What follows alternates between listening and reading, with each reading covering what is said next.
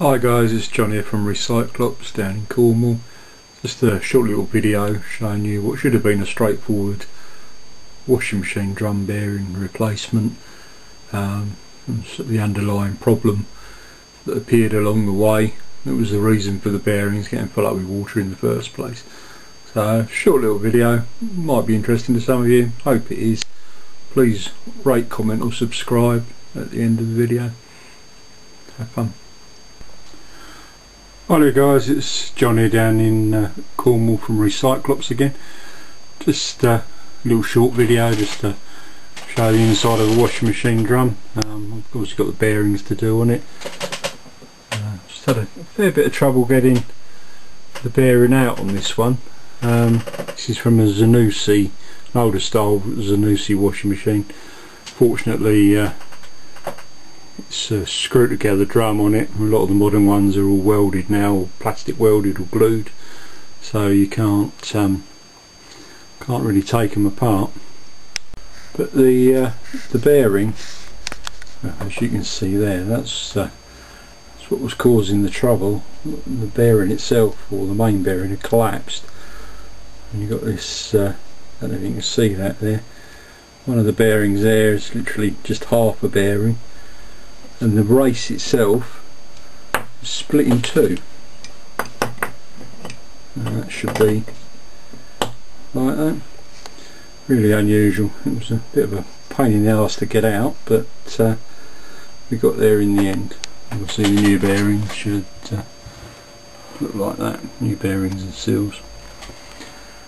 Quite an easy job to do really. If you, a couple of hours work really, taking the machine apart and putting it back together, but obviously saves a lot of money if the drums do come apart and you can change the bearings when you need to. Makes life a lot easier. Also, one other thing to check when you got it apart, check the heater elements, make sure there's no corrosion on them. Test them with a meter, because if you're going to change one, best time to do it obviously is when it's all apart. And then clean the drum out, get rid of all the rust, just wipe it out, and then when you put it on the machine back together, run it on a hot wash, and I usually put some white wine vinegar in or something like that, or you know, you can buy the cleaning agents to put in the machines, but then run it through on a hot wash and you'd be surprised at how much crap comes out of it. This is the back side of the machine. Here's the new bearing fitted in that. I think there's only a seal for the inside of it actually. I think the reason there are two seals is that the bearings are probably same size for different machines, and you get a different seal on a different machine. Neither of the seals fit this side, there's only one that fits the other side. So, and I was just looking to make sure that there wasn't one when I took it apart, and there wasn't one fitted there either when I took it apart, so just the one seal that will go in on the other side will be the one that seals it. And there you can see with the bearing in and the seal in place. I did find one interesting thing. I was looking through all the rubble of the bearings, which I wasn't expecting to find, which might explain why it was leaking in the first place. I'll show you that in a second. Right, the reason that the drum was leaking is this brass bush. You can see there's a split in that edge. Now this brass bush should mount on this spindle, sit right down round at the bottom, and they're normally a tight press fit. And then when this is obviously the inner drum, and when this pushes back into the bearings, this seal, this is the inner seal that will fit into the other drum, normally runs around that, and that makes the seal. Now with that split there, the water when it's in the drum can then leak through into the bearings, which was undoubtedly what caused the problem. So I'm going to have to sort that out, but I've got some silver solder, so I'll silver solder it or braze it if you prefer, and then that'll stop any leaking, any future leaking. Right, this is my make do brazing half, just an angle iron frame, a couple of fire bricks out of an old storage heater, and as you can see, the bush is just clamped together. I don't even see it there, but there is flux in the joint. So I'm going to silver solder it and then clean it up, and then it should be good as new again then. This is the brass ring after it's been brazed up.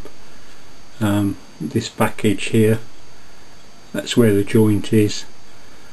Needs a little bit more, just finishing off. Still slightly raised. Obviously if you had a lathe or something like that, you'd just turn it out, but I haven't got one at the moment, this moment in time, so just finish it off by hand. As you can see, brazing it up, silver solder, whatever you like to call it, makes it like new in effect. So hopefully that will stop any leaks that there were, and should go on for another 5 or 6 years, I should think. Right, the brass bush is now back on, as you can see. Might be able to see steam or smoke coming off there, because it was brazed back together. It obviously tightened it up, and there must be a press fit on there in the first place. So I've actually had to put it on the shaft and then heat the bush up, and as the bush got hotter, so it expanded, and then I was able to push it down the shaft. So now that's cooling down. I should let it cool down on its own, and that will just be, you wouldn't be able to get that back off. That would be such a tight fit on there now, which is how it should be. But hopefully that will have resolved the problem, and it should have stopped the leak. Right, so we're at the last stage here of getting this in. As you can see, the shaft's almost through. It's sort of getting onto the bearing surfaces now, so you have to wiggle it about to get it down, and then sometimes if it's a bit tight, because I put heat on the shaft as well, it's probably, just makes it that little bit tighter. So I'm going to use the nut that holds the pulley on the back with a big washer, and then just a socket, and tighten it up, and that should pull it down onto the shaft. I could hit it with a mallet, something like that, but with this sort of ABS plastic, although it's very strong, you only got to hit it slightly wrong, and then you end up cracking the whole drum. So I should just tighten it down. Right then, this is the drum back together. As you can see, it's turns freely now. There was a lot of wobble on it before. You can hear that squeaking. That's the rubber seal running around the brass bush at the moment. Hopefully when it's all back together and it's been run through a cycle, that won't squeak so much. So if it does, it's going to be bloody annoying. So I think there won't be a problem with that. By the time it's all back together anyway, it'll deaden some of the sound out. So anyway, that was how what should have been a straightforward bearing change resulted in a bit of a pain in the arse job to sort out, but hopefully now that will have stopped the leak and there won't be any more problems. Now it's just a case of putting it back together, worth putting a smear of silicone around here before we put the seal in, just to make sure that the drum does seal when it goes back together.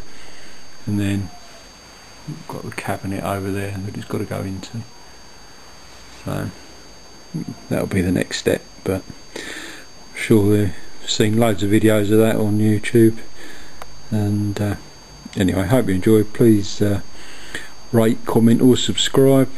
Thank you very much.